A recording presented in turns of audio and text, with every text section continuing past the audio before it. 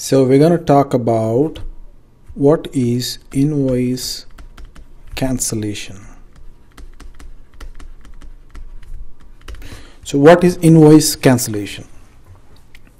So we got a sales order and then a delivery as usual or without a delivery, and then there is billing or invoicing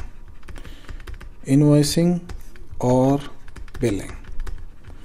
And what this billing does, if it is of any value greater than $0 invoices are not posted to accounts, but if it is even $1, it's posted to accounts.